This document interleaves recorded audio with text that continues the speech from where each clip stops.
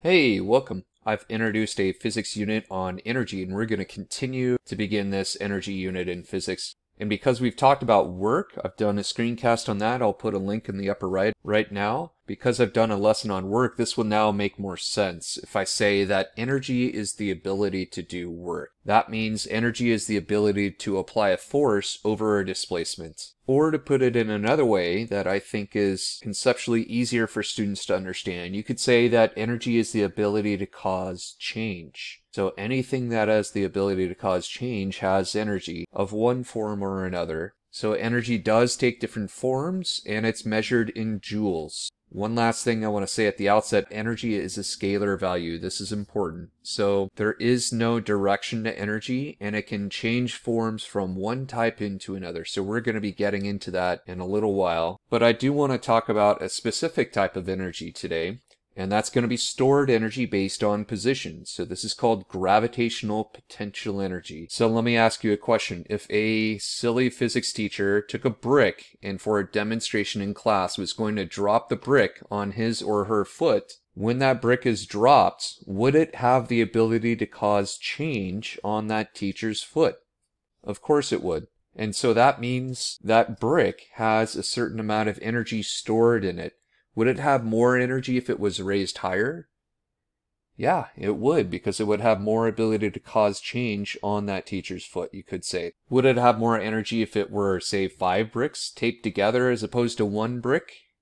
Sure it would. So there's another factor in gravitational potential energy, and that's the amount of mass that we're talking about for the object. So we've talked about the height of the object, we've talked about the mass of the object, and there's one more issue that we need to talk about. So height and mass. And lastly, I want you to think, if you could do the same demonstration on the moon, would it make a difference? Would you have more or less energy stored in a brick if it were dropped from the same height, same mass, same height?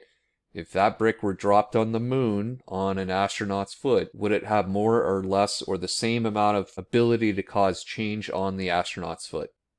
And the answer is it would have less, right? Because the gravitational pull of the moon is less. It's about 1/6 that of the Earth.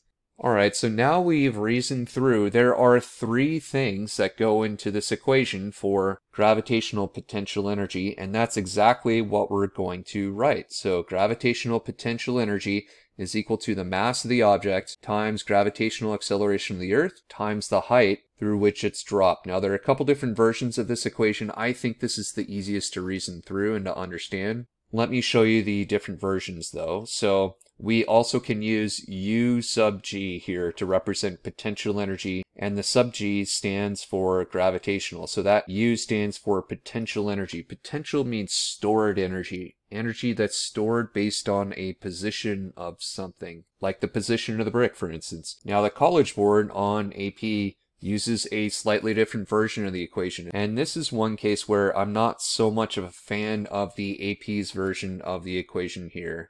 Yes, you can work with it. Yes, you can solve problems with it. I just think it's a little bit clunkier to work with, honestly. Most people use either this version of the equation or this version of the equation. And you can do that as an AP student as well, just as long as you know what you're doing. All right, and so let's do a quick example problem with some numbers here. So we're going to say the brick has a mass of 4 kilograms. It's dropped from a height of 1.11 meters. What is the amount of gravitational potential energy that the brick has at the moment of release? So what we're going to do is just use this equation, plug in our numbers, and solve. We end up with 43.6 joules. And it's really that easy. As an introduction to energy, it's an easy concept to work with, and we're going to build on this as we go throughout our energy unit. So hopefully this has been helpful. Please stick around for more lessons. If you have any comments, please let me know down below, and I hope you have a great day. Take care.